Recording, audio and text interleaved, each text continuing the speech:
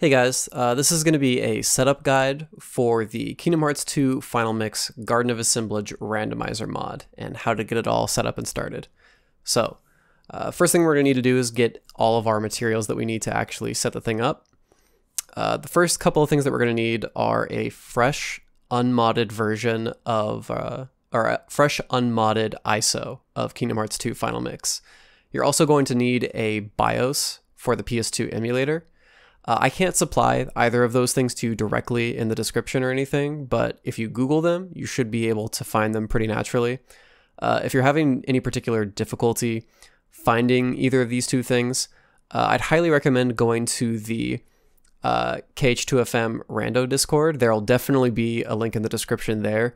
You can go to this Discord and go to General and ask for like where I could potentially find the ISO or a BIOS or anything. If you're having trouble finding either of those things, I'd highly recommend going to this Discord, and I'm sure people would be more than happy to answer your questions. After that, what you're going to want to do is download the a couple of things that I have linked in the description. The first is this RAR file that I've compiled. This RAR file has all of the cheat files and all of the patch files that you're going to need to get the mod up and running. Just go ahead and extract that to your desktop or wherever you want to actually extract it, just someplace that you won't lose it. The other thing that you're going to download and extract is this particular version of PCSX2. This is going to be the emulator we're using. The reason that I want you to use this particular version of PCSX2 is that it has the cheat limit completely removed, and that actually is what allows us to do the Garden of Assemblage mod. It's what allows the mod to actually function. If we didn't have that, it just wouldn't be able to work. So make sure you have this particular version of PCSX2 downloaded. I'd also recommend just going ahead and opening this bad boy up and just kind of going through the first time configuration. It'll ask you for like language and all of the plugins, but then you'll also get to this BIOS section where it asks for a BIOS. Just uncheck use default setting, go to browse, and then go to wherever you have your BIOS set up or wherever you have your BIOS saved. Oh wait, hold on. Desktop, BIOS, here we go, select folder. And then from there, just choose whichever BIOS you want. It doesn't really matter what region it's from or anything like that. Just select a BIOS and it'll boot up like normal. Awesome. So we're going to minimize this stuff for the time being. The next thing we're going to do is we're going to patch our ISO so that it's actually got everything that it needs up and running. Like the patches that we're going to be applying are an English patch, as well as just some texture stuff that applies specifically to this mod.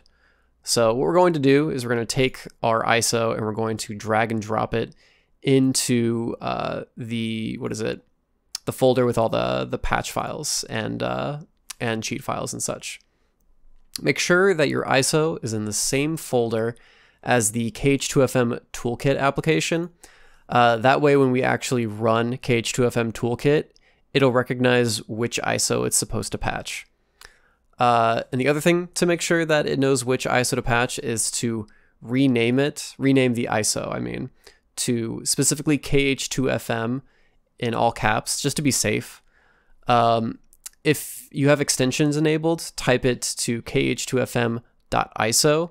If you don't have extensions showing, just type it to kh2fm and then go to properties and make sure that the file type is a .iso. That way it'll everything will work properly. So the next thing that we're going to do after that is we're going to hold Control or Command if you're using a Mac and click all of the patch files, and then we're going to drag and drop all the stuff onto KH2FM Toolkit. That'll open a command file right here, and as long as it looks like this, all you have to do is press Enter and it'll start the patching process. Once the patching process is done, it should show that there weren't any errors, and all you have to do is press Enter to exit KH2FM Toolkit. And what we'll have is this kh2fm.new ISO. This is your patched ISO with all of these things applied to KH2FM. And once you have this, you've successfully patched your game. The next thing that we're going to do is we're going to set up our emulator. So let's minimize this and pull up PCSX2. The first thing that we're going to do is we're going to go to C DVD, then ISO selector, and then browse. And then from here, we're going to go to that patched ISO that we just made a second ago, and we're going to select that ISO. Right here, perfect. Click open, and this will set it so that every single time you boot PCSX2, it will boot that particular ISO. The next thing we're going to do is we're going to go to System and make absolutely 1000% sure that you enable cheats. Make sure that this is clicked and it's checked and everything. Otherwise, this will not work at all. The next thing we're going to do is we're going to go back to our folder with all our patch and cheat files, and we're going to take this cheat file and we're going to throw it into the cheats folder of our dev version of PCSX2. So wherever we open PCSX2, it's going to have a cheats folder right here. I'm going to click that, and we're going to just drag and drop it right in. So that way, when the game enables cheats, it'll draw from this particular patch file. And that should set up everything correctly. From this point on, really all you need to do is set up controller bindings, as well as, which you can do from config, controllers, plugin settings right here, as well as your video settings. If you go to plugin settings right here. One thing that I think is going to be the same for everybody is to use Direct3D 11 as your renderer.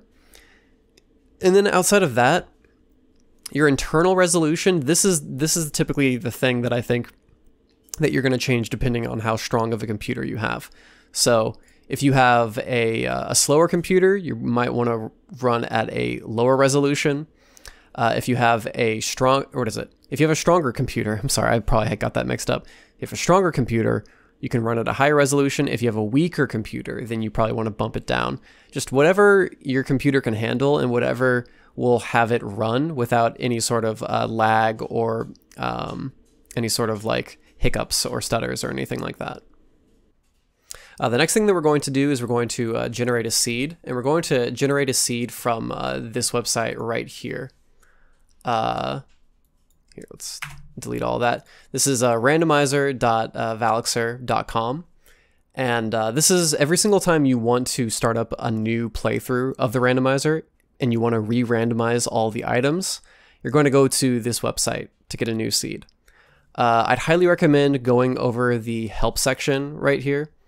This will tell you pretty much everything that you need to know about how to customize the seed to your liking, what stuff you want to randomize, what stuff you want to leave out, and how to go about that process. Probably the most important thing to remember about this sort of stuff is this little section right here, because that's, randomize, replace, and vanilla are going to be the options that you're going to see for the majority of things that you either want to randomize or don't want to randomize. So for example, Atlantica over here I have on replace. What that means is that there's going to be no important items thrown into Atlantica, but I still want the Blizzard upgrade and I want Mysterious Abyss to be part of the pool. So it just lets me have all the cool stuff randomized in, but I don't want to actually have to go to Atlantica to get any cool items. That's what replace means. Randomize is just kind of like a one-to-one, like cool items can be randomized to that location and it'll randomize the cool items from that location into the item pool. So from there, yeah, you just pretty much randomize the seed to your liking. You can just choose some random settings here. What to include, what not to include. Just stuff like that. And then from there, once you're actually all set and done and you have everything set to your liking, what you'll go is you'll go to random. Either name your seed or you'll just choose random. Doesn't really matter. And then from there, you can download your seed. And for the purposes of our tutorial, you're going to be downloading this specific patch file right here. and then you're going to go to your downloads, get that panache file in your downloads, and take it to the same cheats file location. Hold on, let me... Yes, right here. So the one where we sent our other panache file in the PCSX2 version 1.5.0 cheats folder, send it directly into there, and this is pretty much what it should look like with these two panache files back to back. And if you want to, you can keep this window open so that you can check the spoiler log, so that you can, like, for instance, you don't like the seed, but you still want to know where all the items are.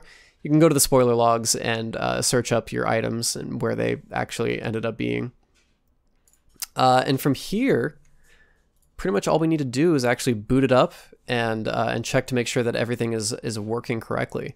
So let's go to System and then Boot ISO Fast. Make sure you have all your controller plugins all set up and everything.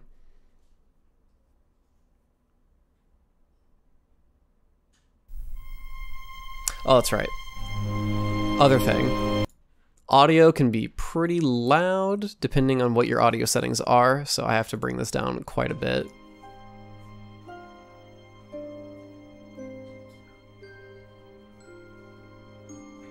Alright, so all you have to do is start a new game. It doesn't really matter what difficulty you're going to go with, just any old difficulty. Start a new game with these settings. And if you've done everything correctly, it'll send you to the Station of Serenity with the 3 dream weapons. You shouldn't have to skip any cutscenes or anything like that. Perfect. That should set up everything correctly. And then from here, it doesn't really matter which dream weapon you choose.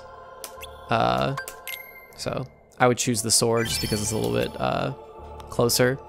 And then once you've chosen that, if things are correct, it should send you to the Garden of Assemblage. Perfect. From here, let me just change my config a little bit. Awesome. So to make even further sure that everything is randomized as it should be, you have these 2 chests right next to each other.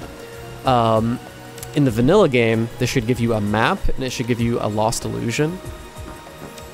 But in a randomizer, should give you something something completely different. You get experience boost from this chest, and Rising Dragon. So that's how you know that everything is randomized, when you get some different items there. And then just hit this, and you should get the portals to each different location, different worlds.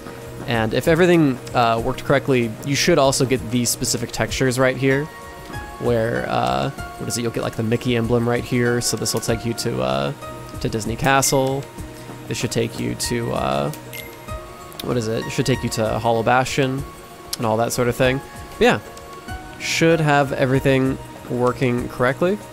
Hope you guys enjoyed this tutorial, and hopefully it helps you out just to get things started. If you have any questions, I can try and answer some of those questions in the YouTube comments, or I would, again, highly recommend you go to the KH2FM Rando Discord. There'll be a link for that in the description. And if you have, if you're looking to race people, if you have any questions, if you want to know about the up-and-coming updates for the mod for Randomizer, you can show up here and get all of those questions answered and all that sort of stuff. So yeah, thank you for watching. I hope this helped you out. I hope I helped out as best as I could.